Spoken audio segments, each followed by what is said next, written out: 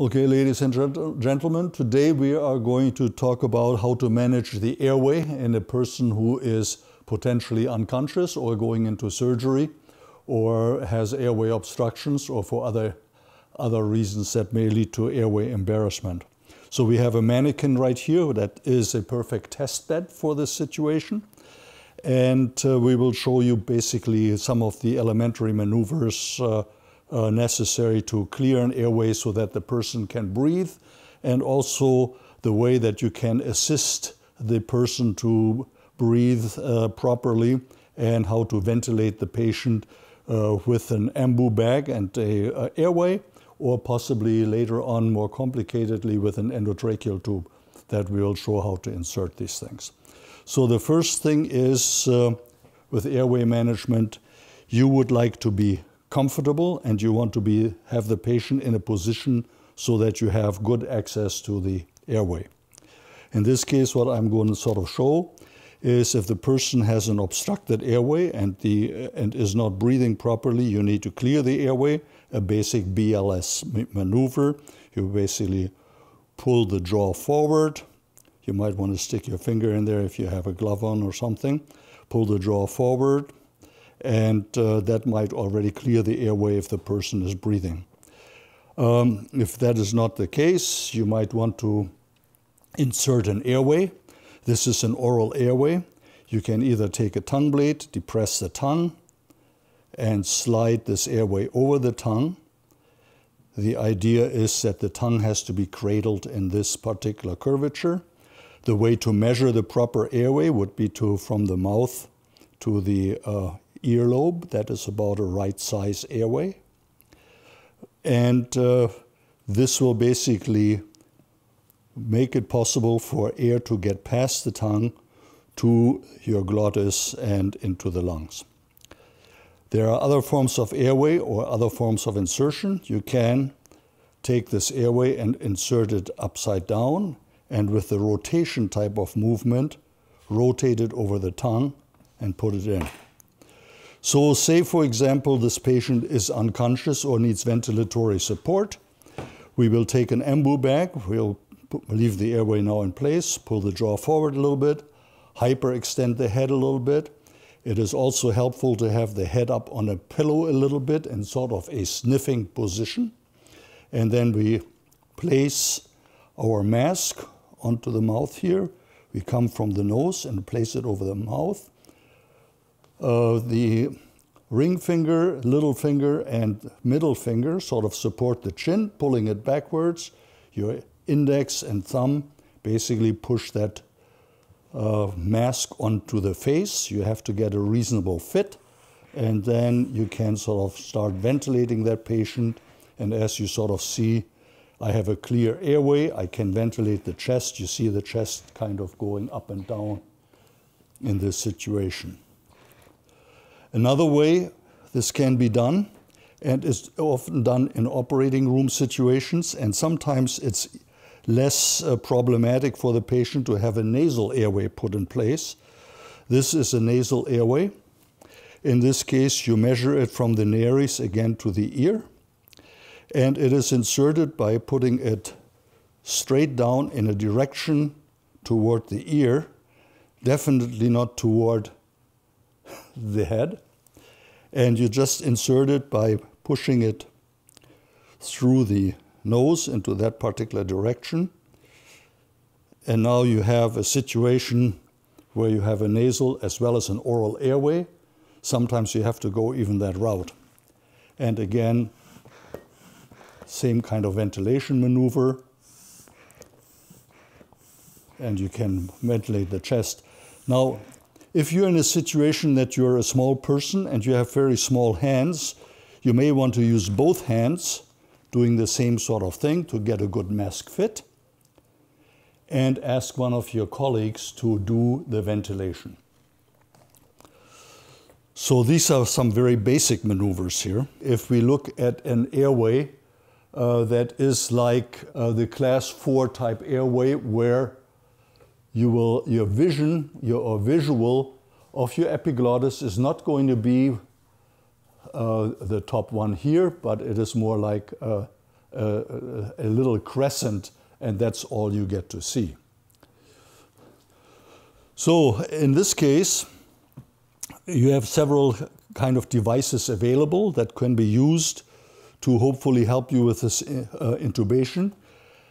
The main sort of thing is, rather than rushing into something like this, one should think ahead of time if there is a particular difficulty, and it should be anticipated. And also, you may want to have some help in this procedure. So in this case, I make the anticipation for a moment that this is going to be a difficult intubation.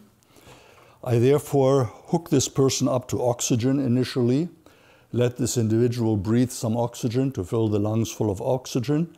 And what that does, it will buy me some time. So now I might give this person a paralytic, and I have my endotracheal tube ready, and I have an assistant, hopefully, who will help me with this. And I may sort of, looking at the patient, bend my tube a certain way. And I also will use a stylet, a so-called Eschmann stylet or bougie, that frequently can be inserted when I cannot get the tube quite into the place. So I may approach this the same way again, laryngoscope in the left hand. I identify the epiglottis if I see it, and I move my wand into the place. It goes down the trachea, and I feel the tracheal rings going click, click, click, click, click. I think I'm there now. I'm moving this toward the middle. I ask my assistant to actually just hand me the endotracheal tube. We put that over the guide, and now we come straight down, and now I'm hanging up, most likely on the vocal cord or something. I'm going to pull it back a little bit. I'm going to give it a counterclockwise twist, and basically then pull that stylet out. We'll see how good we did this now, or how well we did it, I should say. I'm going to inflate the cuff, and there we go again.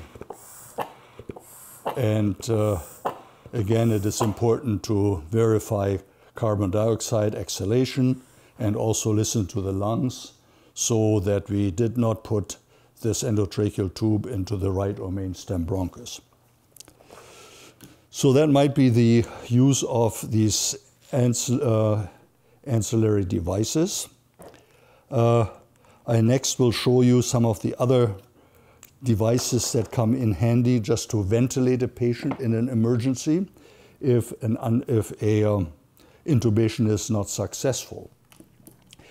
In the late 1980s and then 1990s, a device was introduced that is sort of an airway, but it is actually far more functional than, say, the regular airway or nasal airway. It is a so-called laryngeal mask airway. In other words, this little cup that you see will sit right up the laryngeal inlet. The tip is right at the esophageal inlet. It has a tube with it that you hook up to your embu bag or to your ventilation system. You inflate it a little bit, and it provides really a pretty good access to the airway. They are also called supraglottic devices, and this is probably one of the standard ones. They're very easy to insert, and that was in part the brainchild of a British developer. And they're inserted by holding them in this kind of way. You put your index finger right in the top of this shelf here, and then you insert it by pushing your finger up against the hard palate, and you actually just insert it getting around the tongue, and you take it out, and then we inflate it with our big syringe. Interestingly enough, the manufacturers basically provide you all the information for the size. The weight of the patient is indicated on this thing, and you can also gives you the potential depth of it and so forth. A little hard to see, but certainly ventilate the patient with this particular device, and they are used particularly in surgery for short surgical cases. usually with a patient supine. And they're used in rescue situations where you cannot get an endotracheal tube in place, but you need to ventilate the patient and you try to buy time. In addition, they're very useful in people who have a lot of facial hair. And here I want to show you the person that's perfect for, Grigory Rasputin. And I'll show you the slide of that guy at that point. Did I show it? Yeah, I showed it to you, yeah. What the problem here might be, a person who is bearded, is that you basically cannot ventilate them, the air escaping all around the face. So in that case, inserting right off the bat one of these devices bypasses the beard and all the facial hair and gives you the proper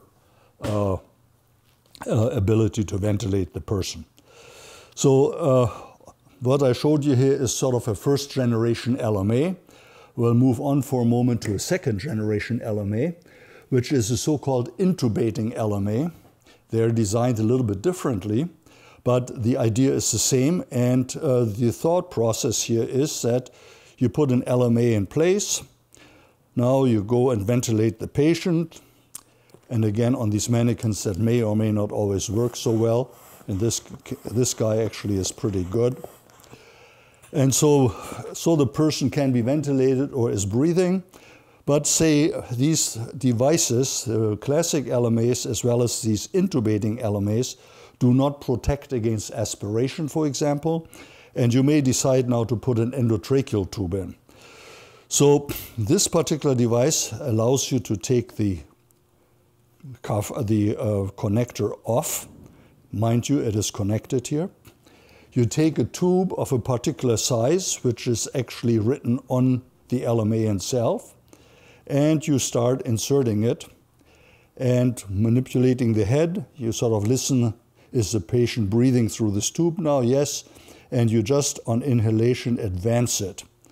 Now, unfortunately, in these mannequins, these things usually end up in the esophagus and not in the lungs, but quite often they go exactly where you want them to be, that is in the lungs, and that could be a blind intubation. So now, assuming for a moment you actually hit your target, and this thing is in the trachea, then you have to take the connector of the endotracheal tube off. Make sure you find your connector again, this is critical. You take a pusher now, you hook it up to the tube, and then you pull your LMA out over it, like that. Take the LMA out, take your pusher off, and as I say, you must know where you put your connector. Now you have an endotracheal tube in the proper place, and the procedure is finished. So in summary, this is pretty much most of the tools that we have. We have the laryngoscopes. We have various devices to enhance the ability to get to the trachea and insert a tube. There are other devices around that you might encounter with the EMS system.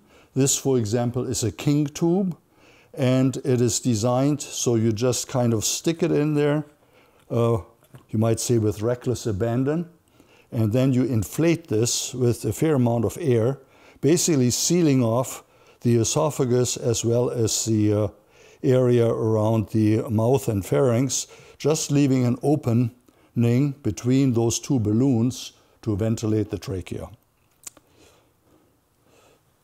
And as I say, this is a device used by EMS services and makes ventilation of the patient in emergency situations very doable. Let's see. So I think this pretty much concludes the presentation here for now.